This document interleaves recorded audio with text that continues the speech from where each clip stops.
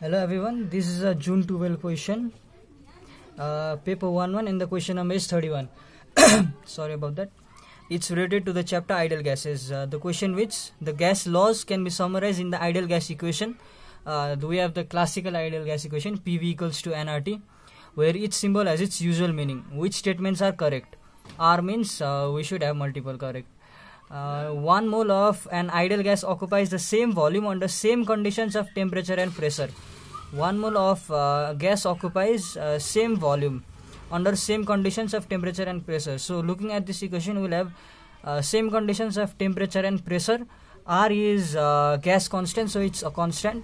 We have the remaining is V equals to N, so this satisfies the first option. Now option 2 reads the the density of an ideal gas at constant pressure is inversely proportional to the temperature.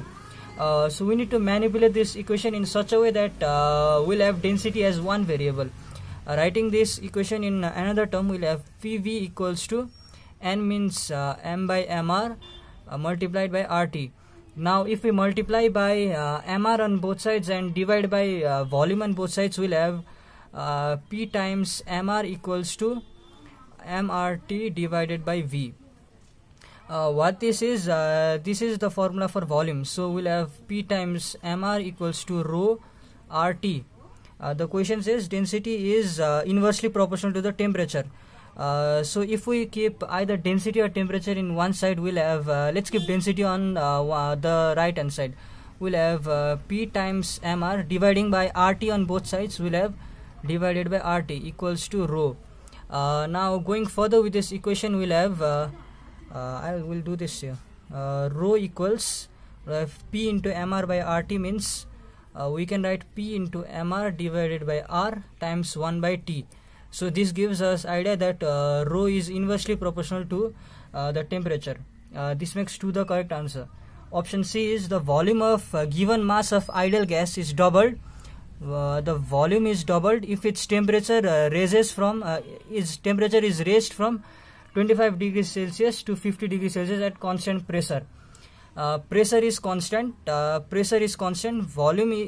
The question asks whether the volume is doubled or not when we raise the temperature from 25 to 50. Now a thing to note here is the question says where each symbol has its usual meaning. And in cases of usual meaning, we measure temperature in kelvins, not in degrees Celsius. So even though we'll raise the temperature, double the temperature in degrees Celsius, it won't double in case of Kelvin, because 25 degree in case of Kelvin is 298 and 50 degrees is 298 plus 25, and 298 plus 25 is 323. So the temperature is obviously not doubled. It's not even increased by a factor of 1.5 times. So this makes 3 incorrect, which means B is the final correct answer.